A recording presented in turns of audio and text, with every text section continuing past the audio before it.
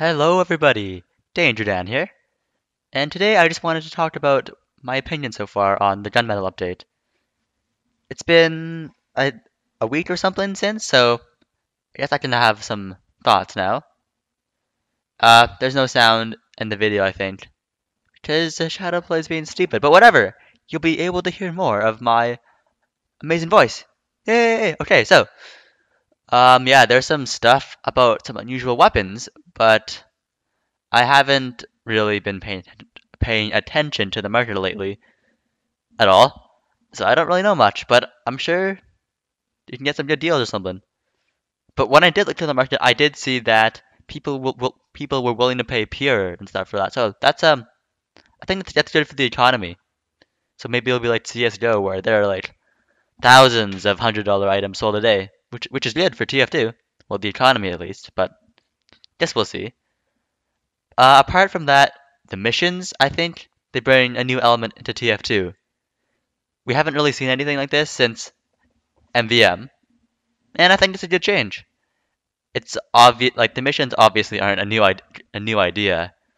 It's pretty obvious where they quote stole the idea from because they didn't really steal, but it's still cool.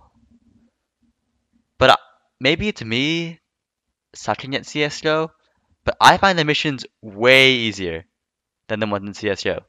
It's pretty much just kill X amount of people and you're done.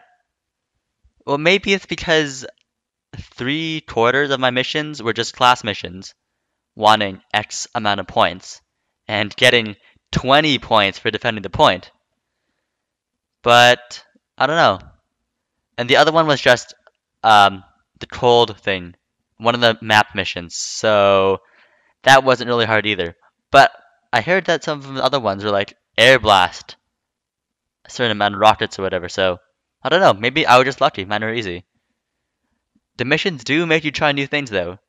Because for my class ones, I got Heavy and Spy, which consist of two of my bottom three least played classes.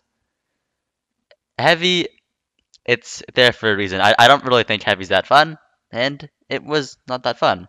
But I had a blast playing Spy. I haven't played Spy for like more than 5 minutes, for maybe, I don't know, 1 or 2 years now. And I was actually decent back then. I believe I was pretty decent. And but giving it another try now, it's pretty cool. Because I haven't tried it for so long. And the fact that Valve delays the missions, like you can't do them all at once. They release a new one every few days or whatever. I think it's for a reason though. I don't think it's just random. I think that it's because they want people to come back to TF2 on a consistent basis. Not just, yeah, let's just do all the missions in 3 hours and I'm done. I'm done with TF2. No, they want people to actually stay with TF2.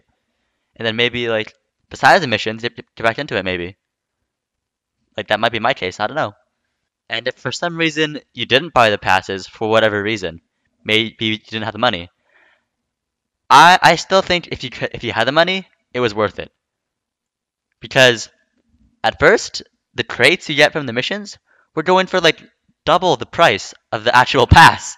So basically, it costs negative money if you were lucky enough to get a case. But like even me, I didn't get my first case till yesterday, and it was still worth $6 Canadian, with the pass being 750.